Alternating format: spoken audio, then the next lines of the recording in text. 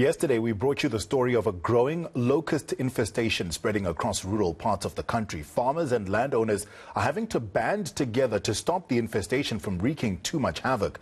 The Agricultural Pests Act of 1983 mandates the government to assist landowners during such infestations. The situation is currently the worst in the Craddock area and other parts of the Eastern Cape. Nolita Skenjana is an entomologist with the Provincial Department of Agriculture. She joins me now. Nolita, we were looking at those visuals yesterday of the locusts and the damage they can do, and they are absolutely scary. What's being done to mitigate that damage?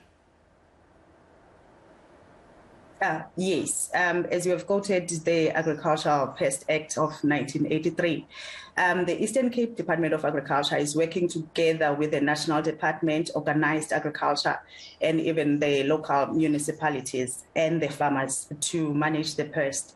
What is the department?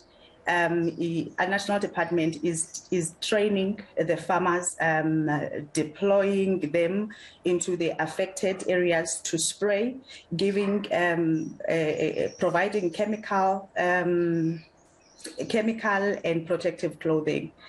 And also the Eastern Cape Department of Agriculture is working together with the National Department to create a conducive environment for that to occur, and mobilizing the farmers to make sure that they are participating in the training so that they can participate also in the spraying program.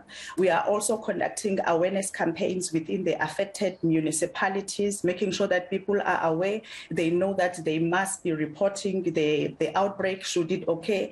And as well, that farmers must start spraying while they are waiting for the sprayers to get into their land.